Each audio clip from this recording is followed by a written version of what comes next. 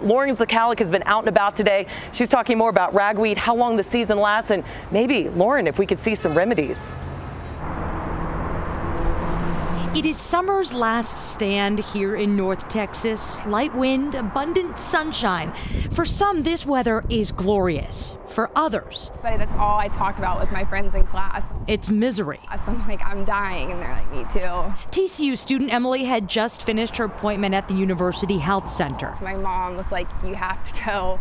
I'm tired of hearing you complain about this. It was allergies that brought her there. For the past 2 years, it's just absolutely killed me, like worse than it's been in a really, really long time. And it's not in her head. It seems to be getting worse every year.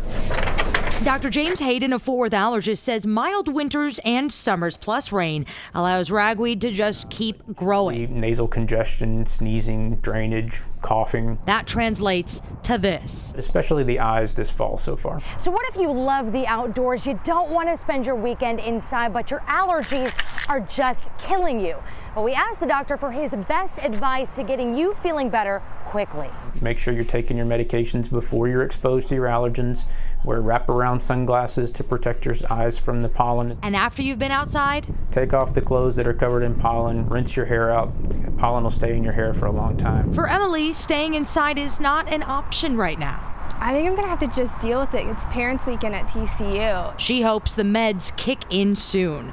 And as much as I hate to end this story on a bad note, Dr. Hayden says ragweed season doesn't end until late November or the first freeze, whichever comes first.